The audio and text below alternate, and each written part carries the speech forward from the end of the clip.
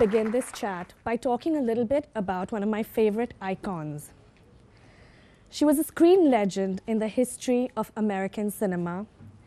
She was a permanent member of every best-dressed list internationally. And it's odd but true that she is a muse to designers and she's a mentor to women world over, even 2 decades after her passing. Born to a Dutch aristocrat, she was a ballerina by age 5.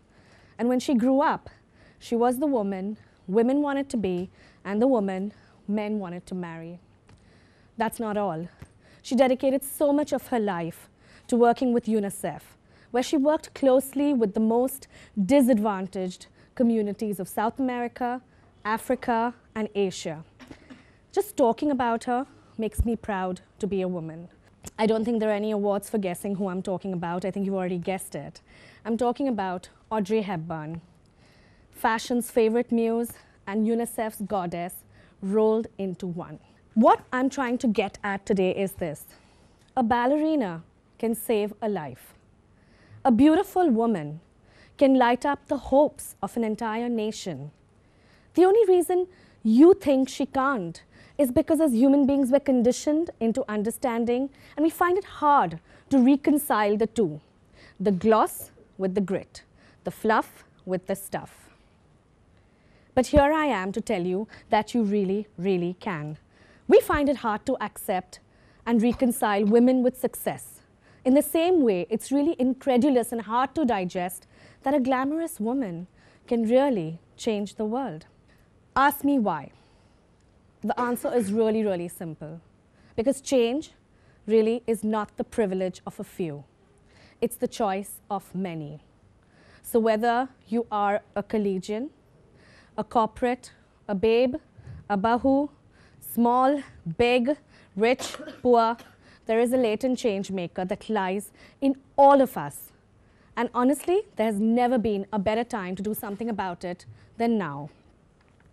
It's a really sad truth that gender stereotypes are very deeply entrenched in our psyche. Sometimes so deep and at such a subconscious level that we don't even realize it. Imagine this. Barack Obama and Michelle Obama step out one night for a dinner and they go to a local eatery. It's quite out of the ordinary for them. As they step into the eatery, the owner of the eatery requests the president's Secret Service to have a few words with Michelle Obama in private. She obliges. When she comes back to the table, Barack says, "So what did that man want from you?" And she said, "You know what? He was an old boyfriend of mine. We were college sweethearts and he wanted to marry me." Barack Obama smiles and tells her, "Well, if you would have been married to him today, you would have been the owner of this amazing restaurant." And she says, "No, darling. If I would have been married to him today, he would have been the president of the United States of America." Well, you can laugh at this, but on a completely different day, you will shed a tear, or you may even shudder when you are exposed to reports of gender insensitivity and inequality. History tells us that women who really made it happen were tough, like Jhansi Ki Rani, were valiant, like Joan of Arc, or closer home and closer to now, were doggedly relentless, like Medha Patkar. And you know what? I bow to all of them. But the marvels of telecommunication and the marvels of the digital age mean that even I can do my part in impact and change. Even I can do my part in saving this world in a small or in a big way while staying true to my role as the editor of a fashion magazine. I don't really need an armor. I can do it wearing these stilettos. I'm a woman. I'm an editor of a leading fashion magazine in India, and I conceived a women's empowerment initiative and reached out to over 10 million people from the span of October 2014 to Jan 2015. I did most of this from my cute little office in the bylanes of Ballot Estate. Before we talk about how I did it, let's talk about the why I did it. According to the National Crime Records Bureau of India, 2 women are raped every 60 minutes in this country. Every 6 hours, a woman is beaten, burnt, or driven to commit suicide. In 2013, the incidences of rape rose by 35.2%. This is all pretty violent stuff. But just remember something, violence also takes place in subtle forms. There are studies that tell you globally, a man and a woman in the same position, the woman will earn anything from 10 to 30% less than the man. There are studies that tell you, and there are lots of incidences where you've heard and you've probably laughed, when a she-boss has been mistaken for a subordinate, or worse, branded a barracuda. Poor Sheryl Sandberg. Clearly, it's bad if you're young, but it's worse if you're young, smart, and attractive.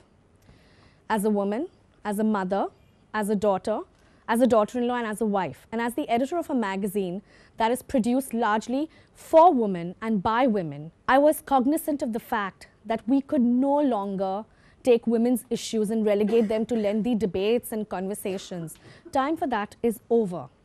It truly warrants action, and it warrants action from each one of us. Whilst violence against women was clearly the trigger for us to start this initiative, we dialed back to a lot of core issues regarding women and empowerment. Ladies in this room and men, women's empowerment is not just about physical trappings. It's not good enough if your man does not abuse you. Empowerment is empowerment of your senses, of your thoughts, of your decisions, of your finances, of your right to live your life on your terms and to pursue your dreams to the optimum. We believe true empowerment is really a state of mind, a lens with which you view the world, and a lens which the world views you with. I drew strength from the fact that I had a fashion magazine, and fashion is what comes to me most naturally. So I first reached out to all my circle of influences, the entire fashion industry, called all of them, met all of them. In the span of a month, we had 75 of the country's and world's leading designers who had come on board, right from your Louis Vuitton, Gucci, Chanel, Prada, closer home, Tarun Tahiliani, Sabyasachi Mukherjee, Manish Malhotra. Each one of them came on board. We had 75 of them. They each donated one article of clothing, which we then tied up with Amazon and auctioned off for charity. Then we tied up with Give India, which is a non-profit organization which works very closely with women's issues. We, of course, chose the three core issues that were important for us, which was education, which was, domestic violence, and it was vocational training. We raised over 35 lakhs just for Give India. This was our core circle of influence. We reached out beyond the circle of influence and reached out to the icons of sports, films, corporate business, politicians, you name it. I think some of the couple of the earlier meetings were most invigorating. I remember meeting Sudha Murthy, and within about half an hour, she wrote a check of 5 crores towards vaccination for underprivileged women with respect to cervical cancer. We then met Barkha Dutt, who came on board and provided a scholarship to young women journalists with the entire backing of the NDTV network. We met Meera Nair, who then chose to sponsor girl children to study filmmaking at her school in South Africa. Wearing a very, very dapper designer sweatshirt, Karan Johar's eyes lit up when I shared my vision with him. And soon enough, he became one of the biggest champions of the initiative and supported us on social media through and through. These were all the smooth ones. We went in slightly nervous when we had to meet Amir Khan. It was over a very long Sunday meeting with a lot of weight where his agent had warned me, you know how Amir is, Priya, go up to him, make a pitch, and he'll either say yay or nay. And if he says nay, don't try to convince him because nothing can convince him. So really, really nervous. When he walked into the room, he carried with him a big tub of ice cream. And over the entire tub, by the way, which all of he finished, he came on board and he agreed to support and be the voice of our radio campaign, something that nobody has done before. And we managed to get from him a month full of radio spots. Here's what came out of that meeting. आइए प्रार्थना करें कि विद्या की पढ़ाई लिखाई बंद ना हो, शिक्षा स्कूल जाए, संध्या शाम को सही सलामत घर लौटाए, डेज़ी पैरों तले कुचली न जाए, प्रीत जिससे प्रेम करती है उसी से उसकी शादी हो, नूर को दुनिया में आने का मौका मिले, निशा रात में अच्छी तरह सो पाए, राखी कहीं दुख से टूट न जाए, रेखा घर की रेखा पार कर सके, दृष्टि घर से बाहर की दुनिया देखे, पलक पे कभी आंसू ना आए। जितने सुंदर नाम हम अपनी बेटियों को देते हैं, क्यों ना उन्हें हम उतना ही सुंदर जीवन भी दें। ये थी मेरी प्रार्थना। Well, if Amir surprised us, so did Ranbir Kapoor. I thought I had a great idea when I went up to him. I said, hey, will you act in one of our public service announcement films free of cost? He came back to me with a better idea. He says, why don't I turn a photographer for you and click images of some of the most amazing women in my life and you can sell it off for charity. Sangeeta Jindal was another surprise. When I met her, within literally 10 minutes of my first formal meeting with her, she wrote me a check of 20 lakhs wanting to sponsor one of the public service announcement films. I'm sure all of y'all have seen both the films that went fairly viral on YouTube. Of course, the road to these 180 pledge makers was not without roadblocks. Take, for example, Mr. A.R. Rahman. We first-hand experience what it is like to stalk a celebrity.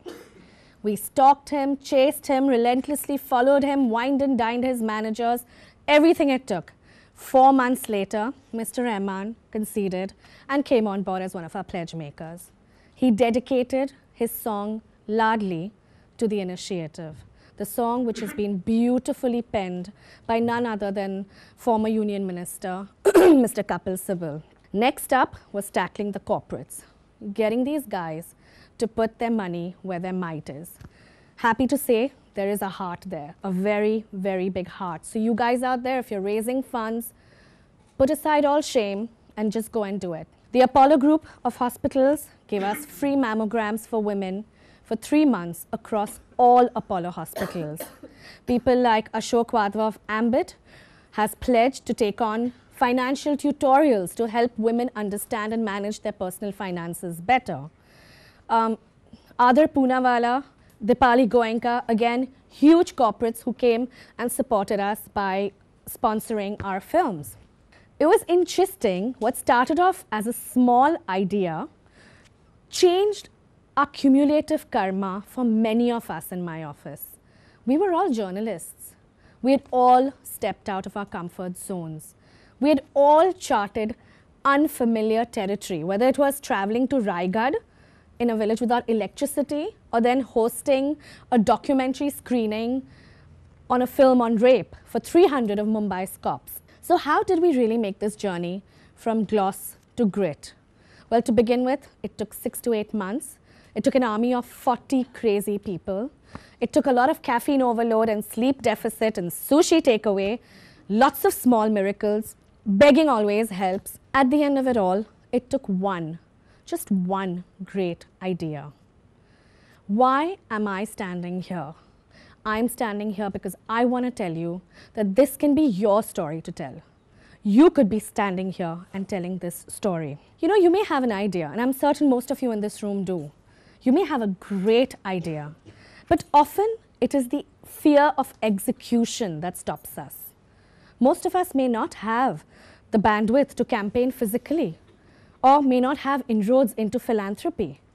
But guys, this is where I step in to tell you, promise you, and assure you that all you need to do is be informed, be aware, and be charged. Take it one step at a time, and that really is step one. Why don't you use your area of expertise? Why don't you use your area of skills? We have enough evidence around us to really inspire us. Think about Bono. He uses a lot of his concerts and the sales of tickets to fund charities that help with the Sarajevo crisis or AIDS benefit. Closer home, my pal Ranveer Singh decided to donate proceeds from his AIB Rose ticket sales to our initiative. They did what they do best. Like I suggested earlier, thankfully today, the do-gooder has more than one face. The do-gooder today has more than one uniform. The rule of the game is that there really aren't rules. The charm of an idea lies in an execution. Do not be limited by who you are or what you do. You could be a dancer, a DJ, a college student, a magician, an illusionist, and each one of you has it in you to impact change. You can do it from Skype, you could launch a Twitter campaign, you can do it from Facebook. A Twitter campaign started a revolution in Egypt. Think of what we can do. I did it from my office as an editor of a fashion magazine with a team of very crazy women who lived, breathed, and dreamt the same dream that I dreamt for 6 months. And on my last note, this really is a message to all the women in this room. Actually, the men should also be listening in. We talk about self-empowerment. We talk about empowerment. Empowerment is a journey that begins from within. It is absolutely critical at the age y'all are, at the stage y'all are. Know yourself, know your aura, know your body, know your finances, know your rights. Get online and know your constitutional rights. Know what works for you. Know what your freedom of thought, speech, and action should be. Find your rainbow.